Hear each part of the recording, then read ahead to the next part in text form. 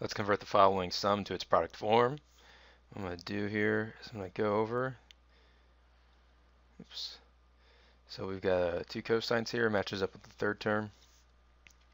So I'm going to do here, rewrite this as 2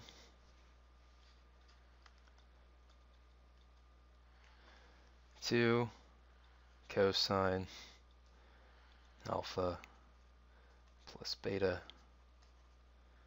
divided by 2, and cosine alpha minus beta divided by 2. So we have 2 cosine 6 theta divided by 2, cosine negative 2 theta divided by 2, and we end up here with,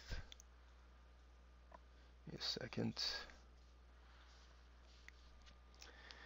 we get 2 cosine 3 theta cosine negative theta.